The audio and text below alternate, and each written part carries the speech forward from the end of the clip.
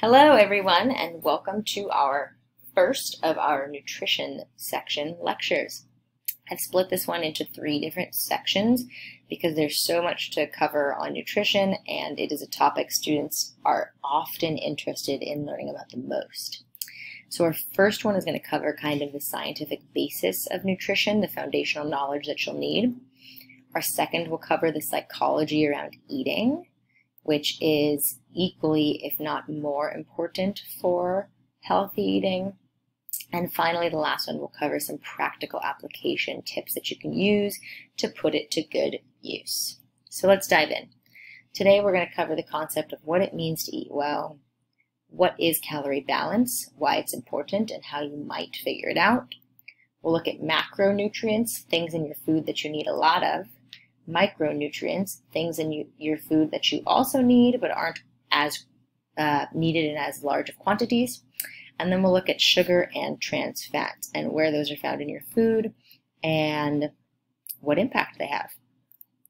So the first thing to consider before we even dive into talking about food is the idea or the question of what does it mean to eat well or to eat healthy.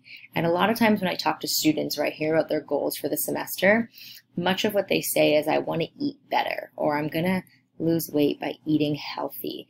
And I don't know about you, but I don't know what that means. And it likely means something different for everyone. And while many of us do know kind of the general guidelines around what it means to eat healthy, the application of which is often challenging and diverges. So these are just kind of some pictures depicting different meanings or different ways that it might look like for someone to eat healthy. So this upper left says body, mind, soul, spirit. So we can eat in a way that nourishes these things. So eating well to you might mean building a healthy body, having healthy mind and brain function, and food can certainly do that. And having a healthy spirit and or soul. So food can impact our health on a variety of levels. If you're really interested in that, you might look up a concept called epigenetics, and specifically nutriepigenetics, and how our nutrition affects the expression of our genome. That's what the second picture depicts here. That's a double helix DNA strand made out of food. So yes, our food has a profound impact on our health and well-being down to the molecular level. So eating more fruits and vegetables like you see here turns off genes from expressing that would increase the risk of developing cancer, for example. So that's one way foods can impact our health. This next one is the idea that eating well might have a cultural connotation for you, and it might look different depending on what culture or ethnic group or background you come from. And so that's a consideration when you're thinking about what it means to eat well for you. Bottom left, we just have a group of people eating together, and oftentimes we forget that food is a social activity for many of us, and it is designed to be that way. In fact, when we look at some of the healthiest countries in the world, we see that they spend a long time dining. So places like Spain, Italy, France, where compared to our food science findings here in the US, we might consider that they don't have a very healthy diet, right? In France, they eat a lot of pastries, croissants, cheeses, wine. In Italy, they eat a lot of pasta and pizza. In Spain, they eat a lot of cured meats, right? So these are not things that we consider very healthy here, and yet all of these countries have better health profiles than our citizens in the US do. And part of that reason is that they enjoy the social aspect of eating, which changes everything from how much we enjoy our food to how much of it we eat to our digestive response. And that we'll talk more about in our next section. And then finally I have on here a picture that depicts the environmental aspect of what it means to eat well. And for many people, this is an important consideration when determining what to eat and how healthy it is, not just how it affects our internal environment, like our health and well-being, but our external environment, that of which we live in. And so some people make the decision to eat or not eat certain foods because of the impact it has on our environment, which affects all of our health and well-being.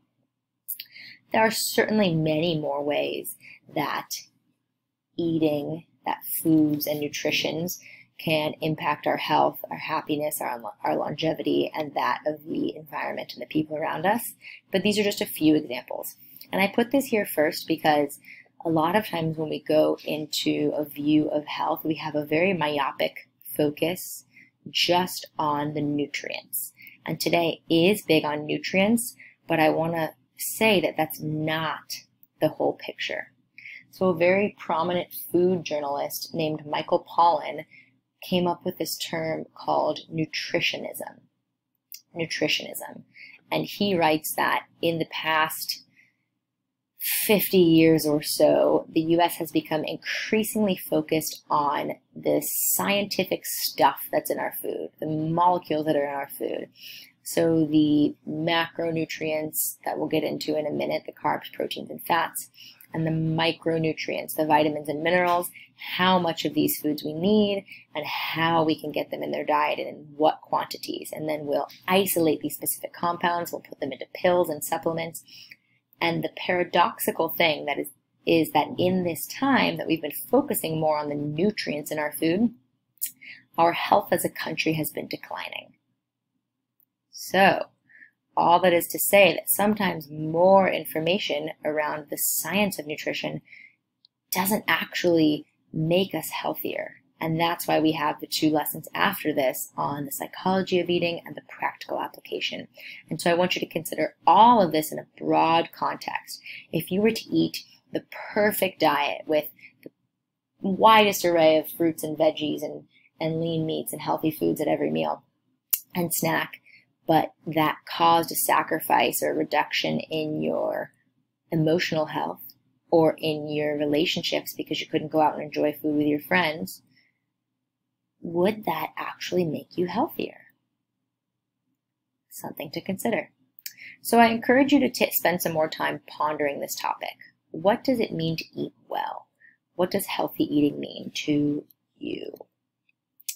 So looking at some of the specifics around food as a fuel source. So food does provide all the fuel our body needs to function in the form of what we call a calorie with a capital C. I'm quite confident that most of you have heard of the word calorie before, maybe in the context of not having too many. It's often how we hear of it now. But in fact, we do need calories and we do need a baseline amount of them to survive and thrive. So our intent should not be to get the smallest amount of calories we can to still function. So what is a calorie? Well, 1 gram calorie, this is lowercase c, is a unit of energy, so the amount of energy in food that will increase the temperature of 1 gram of water 1 degree Celsius. Woo, exciting stuff. When we have 1,000 of those gram calories, we call it a capital C calorie, a big calorie. So that's what a calorie is. That's how the measurement comes. They put a food in something called a bomb calorimeter. They burn it, and then they measure how much the temperature of water increases. And that's how they find how many calories are supposedly in your food. And that's what they'll have on food package labels.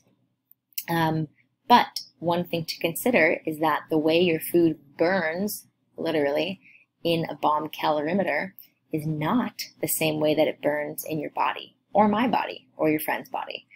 And in fact, if we were all 3 to eat an apple of the same size, we would all 3 extract different amounts of calories from it, based on our genetics, on our metabolism, on the bacteria that live in our belly, on whether that apple was cooked or not, like into a pie or a strudel. So lots of things will impact the amount of calories that we get in a food. And so while we will talk about calories today, I do want to say that this is not a precise measure. That determining how many calories you need per day with an equation is an estimate, and determining how many calories you get is the same. So if you do, which I have you do in your next assignment, if you do track calories using an app like MyFitnessPal, know that that has about a 30% margin of error. And oftentimes it's that people are underreporting the amount of calories they eat. So that means if you regularly report that you're getting 2,000 calories a day, if you're 30% under, you may actually be getting 2,600 calories a day. So not a perfect science, but sometimes useful. And then all of the calories that we get come from these 3 macronutrients. And macro, think big. Macronutrients means things that we need a lot of in our diet. The 3 macronutrients are carbohydrates, proteins, and fats. And you can see an example of some of these foods in the pictures below. There's an overlap for some, where some foods like beans and grains will have both carbohydrates and protein. Some foods like dairy, eggs, and fish will have both protein and fat. And some foods fall more squarely into their own categories.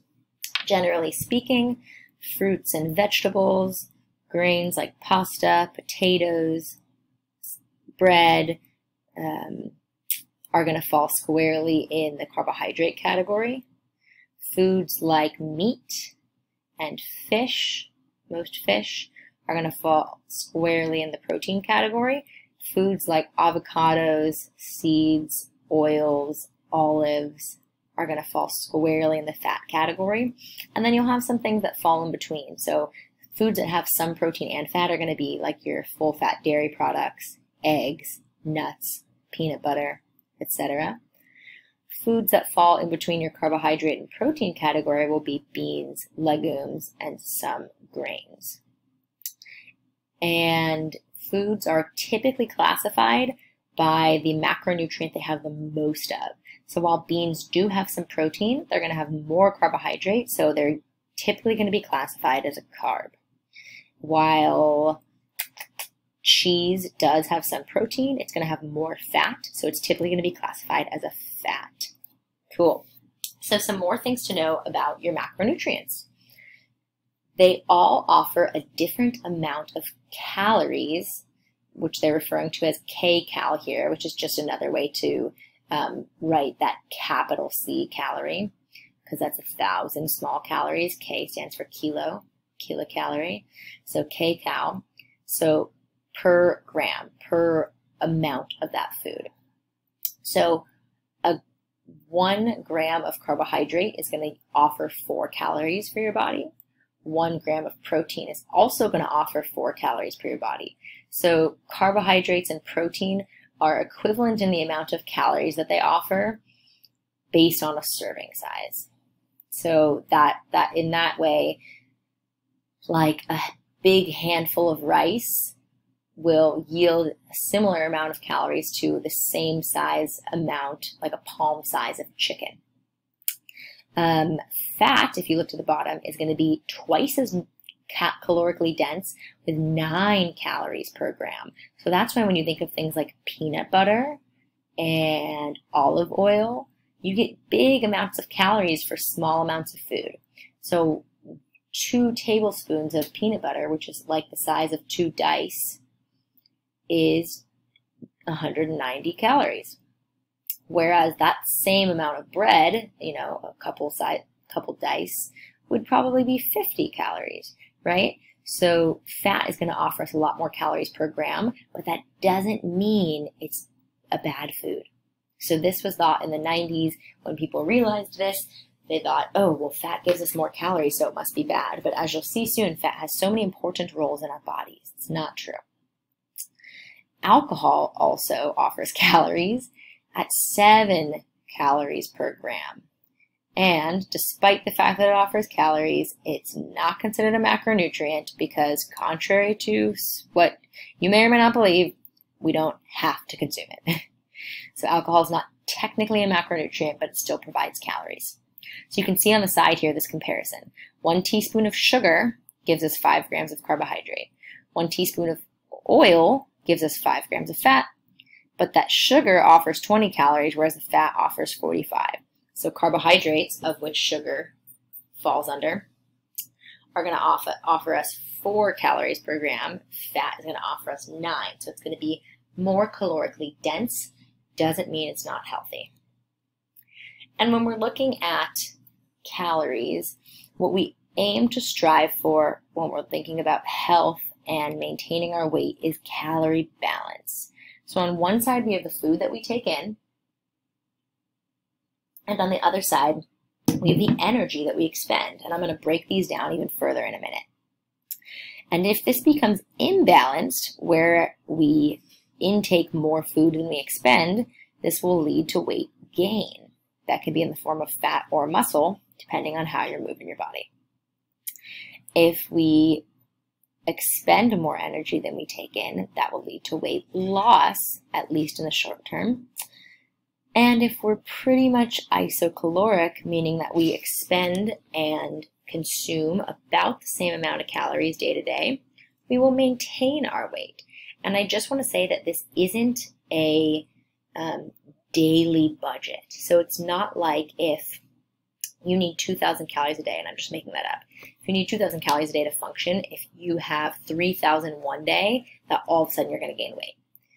Your body very well may regulate so that you only have 1,500 for 2 days after that, if you're in tune with its signals, which we'll talk about in our next section.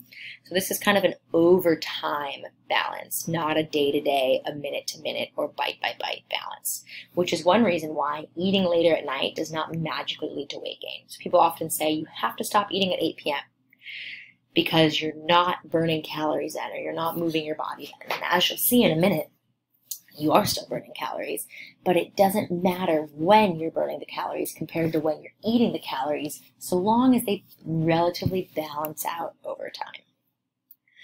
So let's look more specifically. I'm sorry this is a little fuzzy. This is the best picture I could get. Let's look a little more specifically at calories in and calories out. What three things go into each side? So on the calories inside, this is your intake. Well, we already talked about the 3 macronutrients: carbohydrates, proteins, and fats. And we're going to dive even more deeply into them in a second. And alcohol also falls in there if you choose to consume it. On the other side, we have 3 different ways that you expend energy, that you burn calories. The top one says RMR, which stands for resting metabolic rate. The next one is physical activity, and the bottom one is TEF, which is thermic effective feeding. You most definitely want to write these down. So let's talk about each one. RMR, resting metabolic rate, is the coolest thing. It is your metabolism at rest. If you literally laid in bed all day and didn't move, that's how many calories your body would burn in a day. And this is the calories that it costs to beat your heart, to pump your blood, to break down old tissue and build new tissue, to create hormones, to think. So cool. All the things that require functioning in your body to keep you warm. And we'll talk about what percentages for each one in a second. The next one, physical activity, includes all physical movement. It's not just things like running or cycling or weightlifting or dancing. It's all movement that you do. So it's rolling over in bed, it's brushing your teeth, it's walking to class. All physical movement counts. Physical exercise is just a subset, and then the other subset is something called NEAT, non-exercise activity thermogenesis, which is just all the other movement that you do outside of structured exercise. And then the last one, TEF, thermic effective feeding, is just a measure for the calories that you burn to digest your food. Yes, it does actually cost you calories to get the calories from your food. So let's talk about percentages for each one. RMR, resting metabolic rate, is going to take up about 60 to 70% of your total daily energy expenditure. So the vast majority of the energy that you're burning in a day is just the amount of energy that it takes to survive. So again, let's say you burn 2,000 calories in a day. Random guess. 1,200 to 1,400 of those calories are just going to surviving. So what does that tell you? If you are trying to lose weight for some reason and you cut your calories down that low, surviving is going to be hard to do. And your body's going to make some adjustments so surviving's easier by way of slowing down your metabolism, making you colder, shutting down some fundamental processes so that your body can stay alive. So RMR is very important. We want to keep that one high. Physical activity, depending on how active you are, is going to be about 20 to 30% of your daily movement or your daily expenditure. Obviously, the more active you are, the higher that number is, and less is going to your RMR. The less active, the lower that number is. And then finally, thermic effect of feeding is about 10%. So really, RMR is the big guns here. That's where the vast majority of our caloric expenditure is going to, and that's something that we want to keep high. And in our next lesson, we'll talk about things that we might inadvertently do to drop that number. So again, if you're looking for weight maintenance, generally balancing how much is going out versus how much is coming in is useful. And weight maintenance is not the only benefit of balancing. It's also useful for health over time, so long as you're also eating nutritious foods. So now you're probably wondering, well, how many calories do I burn in a day? What is my energy expenditure? So you can go to a lab and actually get this tested by having the amount of oxygen you consume and carbon dioxide you breathe out measured. However, that costs money. It can be hard to find. It's not very practical. You can find some various formulas, two of which are called the Mifflin-St. Jeor or the Harris-Benedict equation. And you can find them used here at the Institute of Medicine Estimated Energy Requirements website or the TDEE calculator website. This one is obviously hosted by the government, so that's a more useful one to go off of. This one is not. However, for some people, this IOM one seems a bit high, so you'll have to take it with a grain of salt. It isn't perfect, but I'm going to give you an example here. So this is what the website looks like. If you type it in or if you click it. So they use a couple of these different equations to figure out what you need. It says it's based on the 2005 Dietary Guidelines for Americans, using some of these equations before, which ones they've used in the past. So I'll use myself for example. Female, put your age in, you'll put your height in, you'll put your weight in. You can use the metric or conventional systems, and then you're going to put an activity level in. So they have examples here. If you're sedentary, low active, active, or very active. So you can read through those on your own. Put in active, and then you'll calculate. So you'll scroll down, it'll tell you these things, and then based on the information you input, it's estimating that I need 2,400 calories a day to maintain my weight. 2,400 calories a day. So it seems fairly reasonable. For some people, they think that's high if they've ever tracked before. However, I think it may just be that people underestimate when they're tracking calories. So this is an example that you'll use in your next assignment when determining the calories that you need to track for a few days, which I ask you to do, and then compare it to another practice. So that's one thing you can try to determine how many calories you need. And then you kind of have to determine what percentage of those calories should go to protein, carbohydrates, and fats. And here are some examples that we've seen again. So let's talk about a few of these. Carbs, proteins, and fats. The AMDR, the acceptable macronutrient distribution range for carbohydrates, is 45 to 65% of your total daily calories. Protein is 10 to 35, big range. Fat is 20 to 35. So it varies depending on the person and their goal. Let's look at carbs. If you're a very active individual, having near the higher end of the range is going to be most beneficial. If you're a less active individual, having near the lower end of the range is going to be most beneficial. And I like to think of carbs, group them as foods from the ground, right? Grains, veggies, fruits, potatoes, etc. Foods from the ground. These can be made into foods that don't look like they're from the ground, like chips, cakes, and candies. Those fall into carbs too, but those are our primary carbohydrate foods. So what are some of the roles in the body? Energy source, big time. So carbohydrates are one of our primary energy foods, especially during high intensity exercise. They are the primary fuel source for our brain. So all carbohydrates get broken down to a molecule called glucose, And glucose is the preferred fuel source that our brain uses, and the only one that it uses outside of periods of starvation or a diet with no carbohydrates. They also offer an abundance of fiber, which we'll get into, vitamins, and minerals. So some things to know about carbohydrates: complex versus simple carbs, fiber and what it is, and then how carbohydrates and sugar impact our blood sugar. We'll go into each of those in a minute. Protein, 10 to 35%. We often think of this as from animals, but also plants. So we have our meat foods, our poultry, our fish, eggs, and then we also have things like tofu, beans, some vegetables, dairy.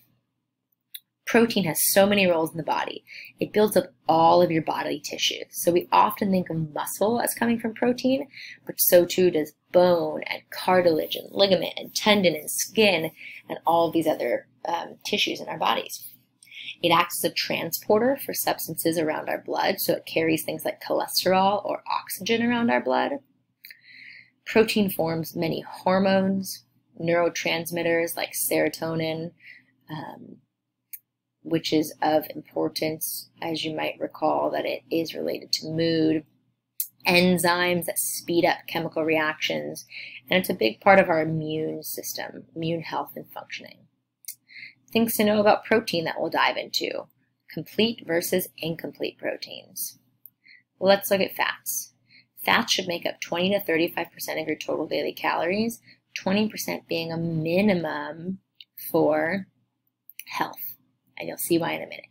It also comes from animals and plants, so you get this from fatty meats, from fatty fish, from eggs, from full-fat dairy, and also plants like avocados, olives, the oils made from those foods, coconuts, nuts, and seeds.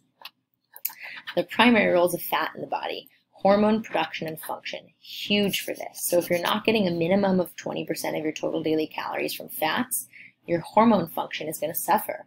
And your hormones run everything from your metabolism to your sex drive to the renewal of your skin and your hair to much, much more.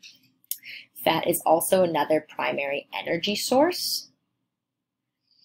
It helps with vitamin absorption for certain vitamins, and it helps to build all of our cell wall structures. Things to know about fat: we have a couple different kinds: saturated, unsaturated, and trans fatty acids, and then two of particular importance because they're what are called essential fats, and these are omega-3 and omega-6. We'll go into each of these on their own. So really quickly, going back to protein, 10 to 35 is a big range. So should you have the lower or the higher end? Well, general health, probably somewhere in the middle, but if you're an exerciser or you are looking to build muscle, maybe slightly higher, towards the higher end. And then fats, it'll just be inversely related to carbs. So if you eat a high carb diet, the lower end of the fats will then be most appropriate. If you eat a low carb diet, the higher end of the fats is most appropriate. So you're getting enough calories. But somewhere in the middle is probably fine for all of them. Before we go into those specifics, I want to cover a concept called nutrient density versus calorie density. So nutrient density means that a food packs a lot of nutrition per unit of energy, or per calorie, basically. Calorie density is the exact opposite. Calorie density means that a food packs a lot of calories while offering few vitamins and minerals. So it'd be great if you just stopped the tape here for a second and thought about some examples in each of those categories. What are foods that offer a lot of nutrition but little energy, or less energy, and foods that offer a lot of energy but little nutrition? So some examples of very nutrient-dense foods are things like leafy greens. Most of our vegetables are going to fall into this category. They give us a lot of vitamins and minerals, things that help our body run well, but not very many calories. And then on the opposite end of the spectrum, you have calorie density. These foods are going to be things like cakes, cookies, pies, chips, snack and convenience foods, processed breads and pastas, etc., where they're going to offer us calories, but very little by way of nutrition. So ideally, for the vast majority of us, we want to be getting most of our foods from nutrient-dense sources. and that typically looks like whole foods. So, like I said, vegetables, fruits will fall into this category. And then you have foods that are kind of in between, like meats and oils and nuts and seeds that are still going to offer a good amount of calories, but they're also going to offer a good amount of nutrients. So the example over here on the right, you have this one big kebab wrap, or you might think of like a California burrito at 1,600 calories, but one meal and not a lot of nutrition compared to a full day of eating what looks like a egg frittata situation and maybe some yogurt and berries and oats and fruit and a salad, etc. And it's real food, and it doesn't mean that you're just eating plain chicken breast and broccoli all day. But because it's nutrient dense, more whole food, you're getting more bang for your buck or bite. Below, you can also see another example, a few small Starburst, which probably aren't going to go a big way in filling up space in your belly and keeping you full, are the same amount of calories as a banana.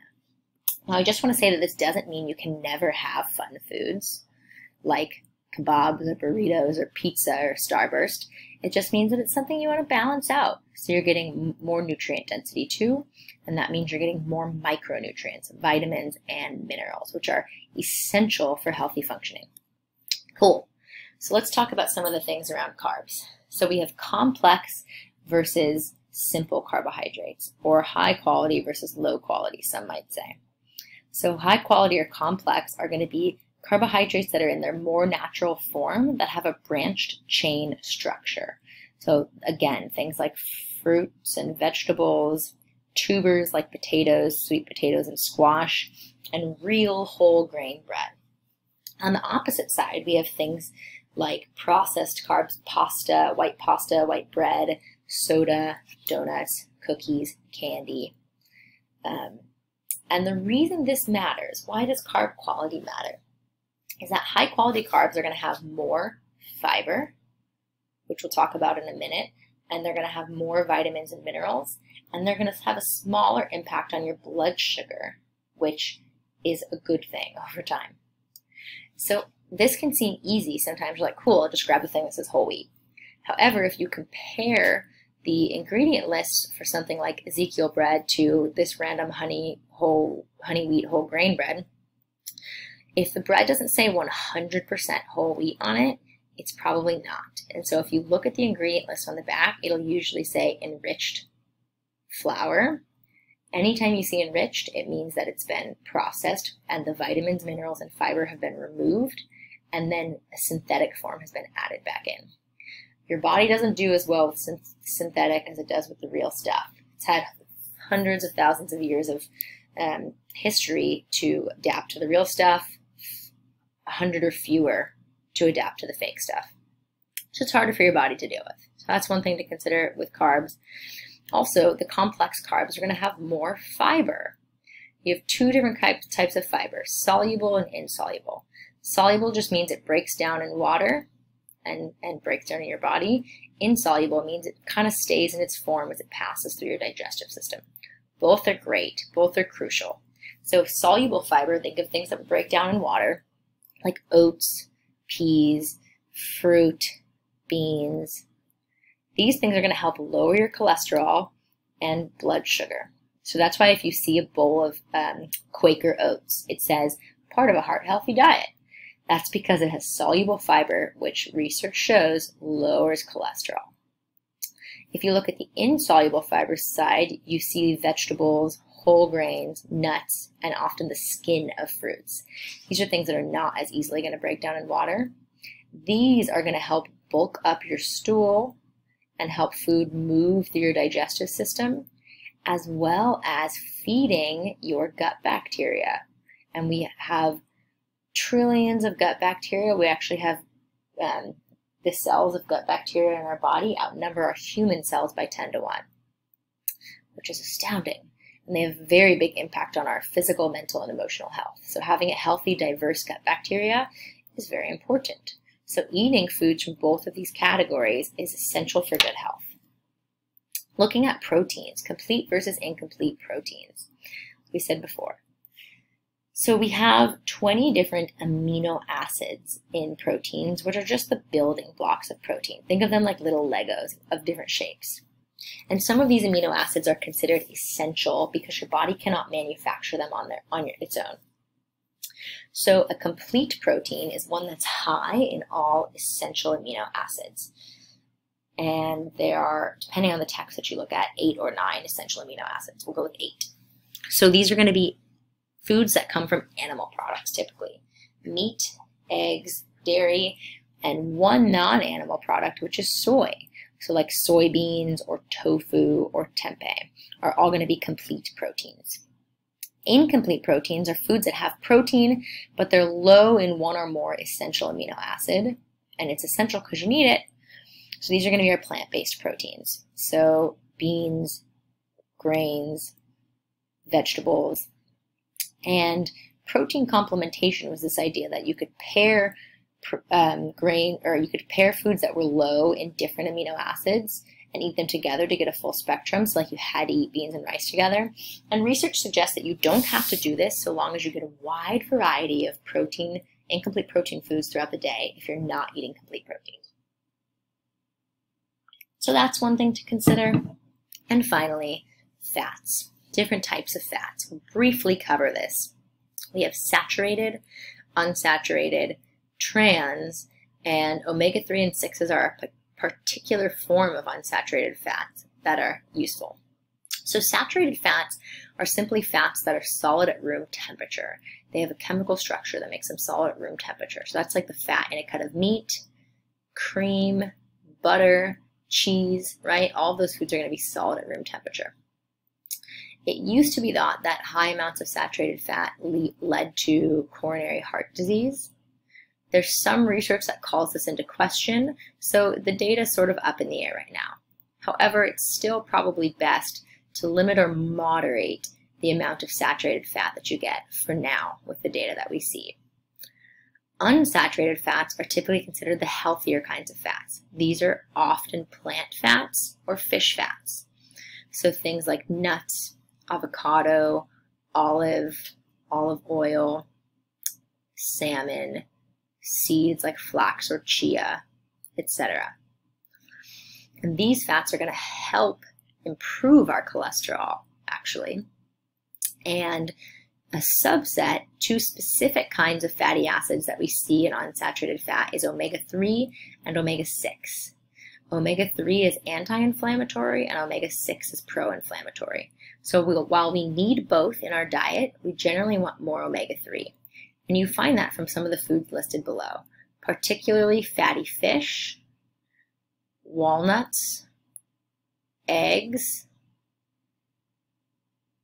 flaxseed, chia seed, things like that. So getting an abundance of these foods is very, very good for our health.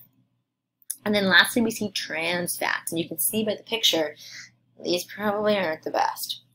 Trans fats are typically man-made fats where they've taken unsaturated fats and done a process called hydrolyze. They've hydrolyzed them, meaning they've taken these liquid fats and made them solid. And this was because back in the day they thought, ooh, saturated fat's real bad for you, but people kind of like the taste. So we should just take unsaturated fat and make it solid. And we found that this, in fact, is very, very bad for health. So you see it in most packaged and processed foods like burgers and onion rings and donuts and chips. And in fact, a label can say it has no trans fat if it has 0.5 grams or less, but that's per serving. So let's say you're eating a bag of chips with 6 servings in it, and it actually has 0.5 grams per serving. You eat the whole thing, now you've gotten 3 grams of trans fat. Trans fat has a huge correlation to cardiovascular disease. So this is not something we want to be consuming much of. So more of these, moderate amounts of these, very little of this. Couple specific topics. One is sugar. So high sugar consumption in the diet is related to things like increased inflammation, reduced insulin sensitivity, potentially fat gain, although it has to be in the context of excess calories, diabetes, accelerated aging, etc. So reduced insulin sensitivity. Sugar spikes the sugar in your blood, which spikes a hormone called insulin, which tries to store that sugar away. Over time, if your blood sugar and your insulin are too high, your body's cells stop responding to it, and they become insensitive to insulin, which can lead to diabetes. Inflammation is the underlying process for all chronic disease. Things like diabetes, but also heart disease, cancer, a lot of chronic pain conditions, etc. So sugar can go around and wreak a bit of havoc in the body. Where do we find it? Well, we find it in most packaged foods, for sure. And we do find some naturally occurring in our diet, things like fruits and vegetables, but that kind of sugar is okay. We just don't want a ton of it added in. Most health organizations recommend that less than 10%, so a small fraction of your total daily calories, come from sugar. So where do we find these things? Often we think, again, cakes, cookies, donuts, but in our modern food environment, it is hiding everywhere. Granola bars, protein bars, juice, dressings, bread will have added sugar. Yogurt, which can be such a healthy food, oftentimes has added sugar if it's a flavor. Barbecue sauce or ketchup or prepackaged sandwiches. Naked juice or other juices, the big offender. These two right here, Starbucks drinks and naked juices. A naked juice green machine, which you might be thinking, cool, is a bunch of veggies pushed into a bottle, actually has nearly double the amount of sugar as a can of Coke. Orange juice will have the same or more sugar than a can of Coke. A yogurt can easily have more sugar than a Snickers bar. So does it mean that you can never eat these things? Of course not. But we don't want to be eating them thinking that we're doing something good for our health, when in fact we're getting more sugar than a Coke or a Snickers, which we might not choose to eat at that time. So generally speaking, to avoid excess sugar, you want to eat foods in their most natural forms, and you want to check your labels. So you certainly can find yogurt without added sugar. You certainly can find dressings without added sugar. Typically, these are not going to be light dressings. So oftentimes, if they take the fat out, they're putting the sugar in. So a good rule of thumb is to check your label and aim for 5 to 10 or fewer grams of sugar per serving, unless this is something like a dessert where you're choosing to have sugar. But if you're just having like a breakfast sandwich or a yogurt or putting some dressing on your salad, that's not the place you want to be adding the sugar in. And just for reference, 1 can of Coke has 10 teaspoons of the white stuff. So many of these foods have more than that. Can you imagine heaping 10 teaspoons into a cup and drinking it? Yikes. Something to consider. Again, doesn't mean you can never have sugar and you can never enjoy it. In fact, telling yourself to never have sugar is a great way to eventually binge on sugar, but it just means choose your sugar wisely and enjoy it when you have it. Lastly, let's talk about trans fatty acids a little bit more. Like I said, they're unsaturated fats made to act like saturated fats, so solid, and these are very, very unhealthy. They raise our LDL cholesterol, which is our sticky cholesterol that increases the risk of heart disease, and make them smaller and stickier. They reduce our HDL cholesterol, which is the good cholesterol that lowers our risk of heart disease, and they increase general systemic inflammation. We also find some other tricky fats in vegetable oils. These are a processed form of unsaturated fats called PUFAs, polyunsaturated fatty acids.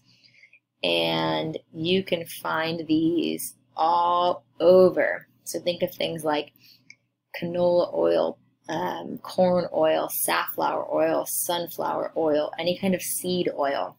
And where do you find these things? Well, a lot of these same foods, right? A lot of your packaged foods, bars, dressings, chips, popcorn, a lot of your packaged foods are going to have these. And these are very challenging for our body to deal with because they, again, are not a natural food our body is aware of. So when we're looking for oils, we typically want to be using things that are nicer on our body, that have different kinds of fatty acids. So things like avocado oil, olive oil, coconut oil are all good options. So that's it for today. And some things I want you to consider based on today's lesson. What does healthy eating mean to you? Why does it matter? How does this fit into the context of your life? Do you eat enough food to fuel your lifestyle, to make you feel energized, and to promote your health? This means not too much and not too little. And I don't need you to count calories to do this. Just pay attention to the food you eat and how you feel. Do you get a variety of healthy carbohydrates, proteins, and fats throughout the day? And where are hidden sugars and trans fats hiding in your diet that you might be able to cut down on? All right, thanks for tuning in, and I will see you soon. Well, talk to you soon, as it were, when we talk about the psychology of eating. Bye.